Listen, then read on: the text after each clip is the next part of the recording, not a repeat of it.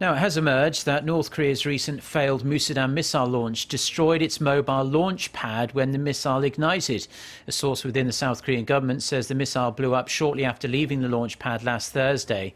An analysis of the launch by military and intelligence sources has concluded a malfunction in the liquid fuel engine was the cause of the explosion.